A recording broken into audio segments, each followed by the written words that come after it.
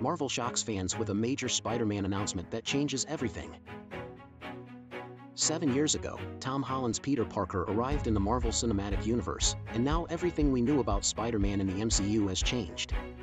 Not only did Captain America: Civil War 2016 see the end of the Avengers team as fans knew it, but it also paved the way for Spider-Man to enter the MCU.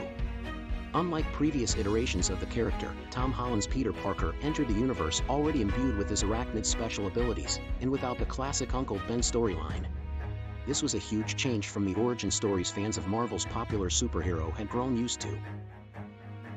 From Tobey Maguire and Sam Raimi's Spider-Man 2002, Spider-Man 2 2004, and Spider-Man 3 2007, to Andrew Garfield in The Amazing Spider-Man 2012, and The Amazing Spider-Man 2 2014, from director Mark Webb, the Spider-Man story in live action has always been about Peter Parker being bitten by the spider and coming into his powers.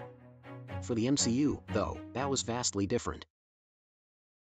Sure, the Spider-Man audience's first encounter in Civil War was not a confident one, but he was already Spider-Man. Holland's trilogy then further displayed how much of a fledgling hero he was. Spider-Man: Homecoming 2017 found Peter Parker loitering around New York City, waiting for his next mission after being told by his future mentor Tony Stark, aka Iron Man, Robert Downey Jr., that he wasn't ready to join the Avengers. After the antics of Homecoming, Holland became a part of the huge ensemble cast of Avengers: Infinity War 2018, and Avengers: Endgame 2019, before returning for his sophomore solo outing in Spider-Man: Far From Home 2019. And in 2021, Spider-Man: No Way Home 2021 would release to a rapturous response. The Spider-Man movies were produced by Kevin Feige and Amy Pascal. Holland returned as Spider-Man in the MCU, joined by his co-stars, Zendaya as MJ and Jacob Batalon as Ned Leeds.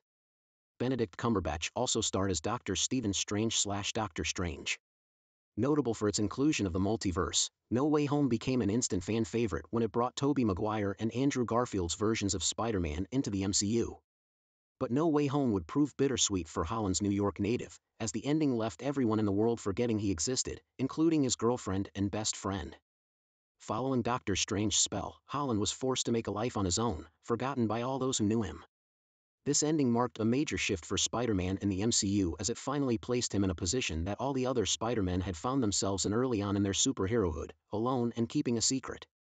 Now, what's confirmed that the 6 films Holland's Spider-Man appeared in have acted as one of the longest origin stories ever told. In Spider-Man: No Way Home, The Art of the Movie 2023, Watts confirmed that No Way Home ends at the beginning.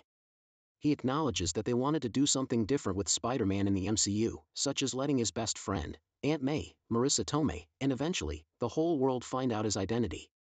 But that meant that there would need to be some kind of different future for the character, too.